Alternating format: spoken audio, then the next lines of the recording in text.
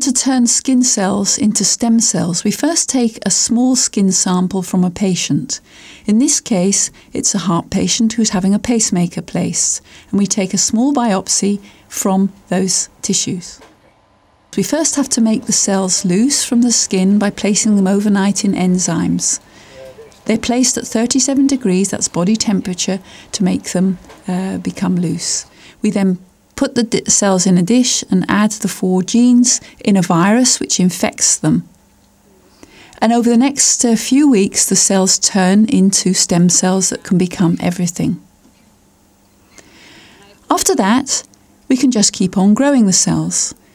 We collect them, again using enzymes from a dish, and to get rid of the excess fluid, we put them in a centrifuge.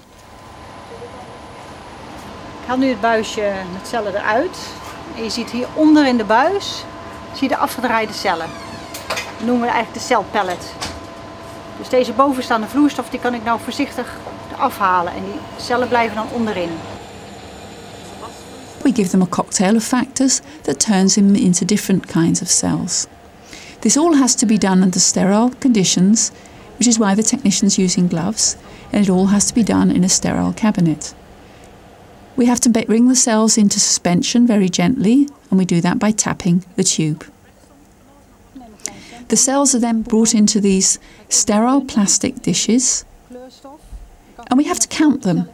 And we do this by placing them in a little glass chamber in which there are squares, and we can count the cells. If we put in a coloured fluid, a blue fluid here, we can see which cells are alive and which cells are dead. The dead ones are blue. This is what they look like under the microscope, and you count dead and live cells. And then we know exactly how many live cells.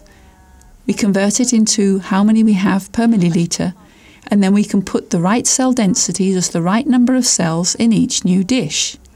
That's very crucial to keeping the process going.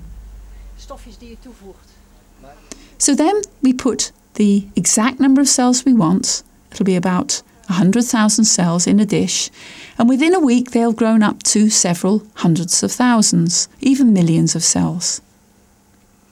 They have to be placed in a warm incubator. It's at body temperature, 37 degrees.